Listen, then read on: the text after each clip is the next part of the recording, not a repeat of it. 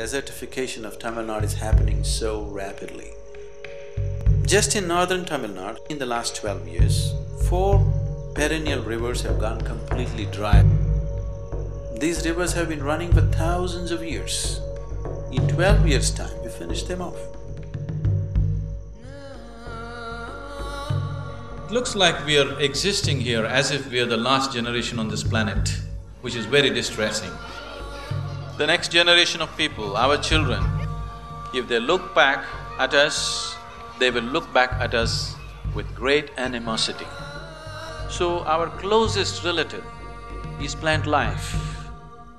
Our closest relative are trees. Every moment of your life, what they exhale, we inhale.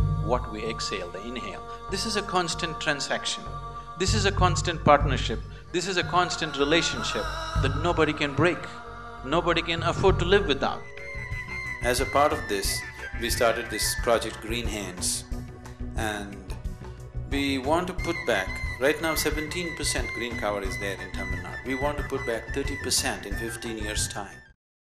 If we plant 114 million trees in the next 5 years, it means that within 15 years' time, we will have 30% green cover. October 15th, we are planting 700,000 trees on a single day in 24 hours, using around 300,000 meditators and volunteers. In 7 districts, covering 54 cities, we are doing this in one single day. It's a Guinness record.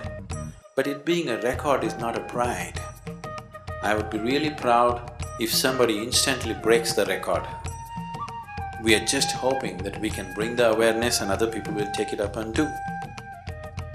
Over 50% of the rural children are malnourished right now. If we invest more and plant fruit and medicinal trees, if more food comes from the trees than from the crops, we are not only ensuring that land is preserved, but also ensuring the health of future generations. At $1.2 per tree, that means you need $140 million to plant 114 million trees, which is nothing if you look at the money we are spending on so many needless things.